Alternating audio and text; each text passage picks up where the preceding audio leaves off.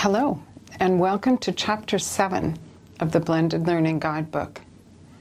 As we continue to explore our theme of finding the right blend, we turn now to the synchronous and asynchronous activities to support your teaching and learning.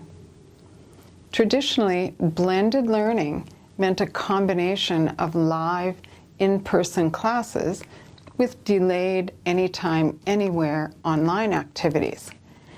However, as we've seen in Chapter 5 of this guidebook, we have a range of technologies available to support live and collaborative learning online, such as web conferencing systems, chat rooms, and collaborative games. We're no longer limited to thinking that all live activities will take place in person. In this chapter, when we speak of finding the right blend, our focus will be on the blend between time-independent asynchronous activities and live synchronous activities, some of which might happen in person while others happen online. While we think of the ideal learning situation, we often imagine the seminar, where teachers and learners engage in a dynamic and spontaneous exchange of ideas with Socratic questioning and vigorous debate. Or we think of the inspiring lecturer who can create a passionate interest through tone of voice, gestures, and demonstrations. In short, we often think of the ideal learning situation as synchronous, involving the live and direct interaction between learners and between learner and teacher, where both social and teaching presence are strong and immediate. There is, however, a second dimension to learning, and that is the deliberate and reflective processing of ideas, the internalization of new concepts, and the gradual synthesis and integration that leads to a deeper and more personal, meaningful form of learning. Some students may be able to achieve this deeper level of understanding in class, but for most, it will come sometime later. And because it will come at a different moment for each learner, this dimension of learning is essentially time-independent or asynchronous. Blended learning, as a blend of synchronous and asynchronous activities, allows us to integrate both of these dimensions of learning: the strong social and teaching presence of live collaborative activities together with the deep, reflective, cognitive presence of asynchronous activities. In the previous chapter, we saw how the community of inquiry framework can help organize and give direction to our use of learning management systems. A similar idea applies here, in that we can plan activities to support social presence, cognitive presence, and teaching presence. For example, some activities can be selected for their social presence, such as activities designed to create a collaborative learning environment. Other activities will be selected for their support of cognitive presence, moving learners through content, and still others will be selected for their teaching presence, managing the social and cognitive activities.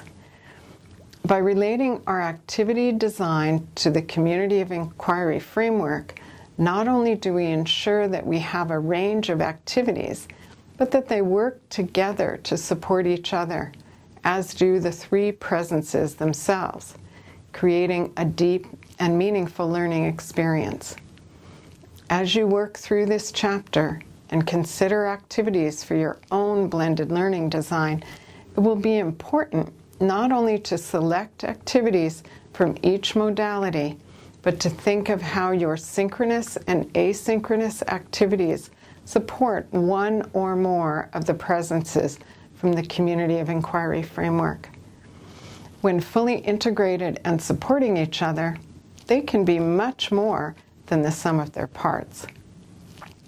Again, You might ask what role your synchronous activities are meant to play. At the very outset of your course or program, you might include a synchronous activity, such as an in-person session or online webinar, in which the teacher and students introduce themselves, meet their cohort, and review class expectations. That synchronous activity might then be reinforced by an asynchronous activity, in which each learner posts a profile in the learning management system with a more careful, deliberate statement of who they are, their background, and their learning goals. Together, these activities begin to form a learning community through both direct, immediate social presence and deeper individual reflection. As you work through the chapter, you might also find it useful to think of blended learning as a blend of verbal and written communication. In our overview of learning technologies in Chapter 5, you saw that most of the synchronous technologies, such as audio or video conferencing, involved some form of verbal communication, whereas the asynchronous technologies, such as discussion boards or wikis, typically involved written communication.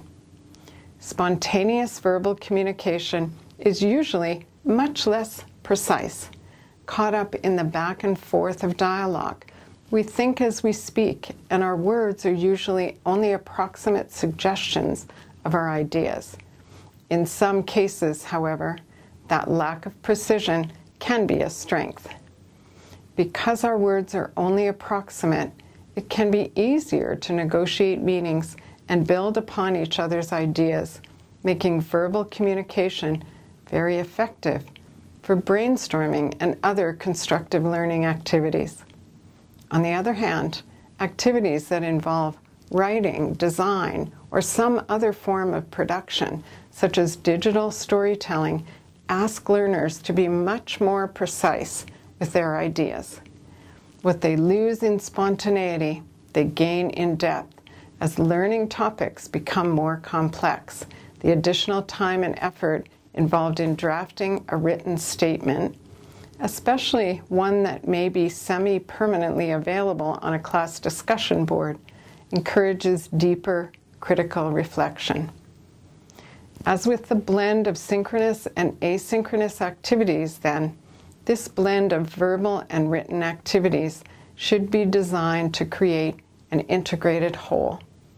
For example, a verbal brainstorming activity might lead into a more carefully written reflective response activity, while a written activity can then become the basis for a verbal discussion across the class.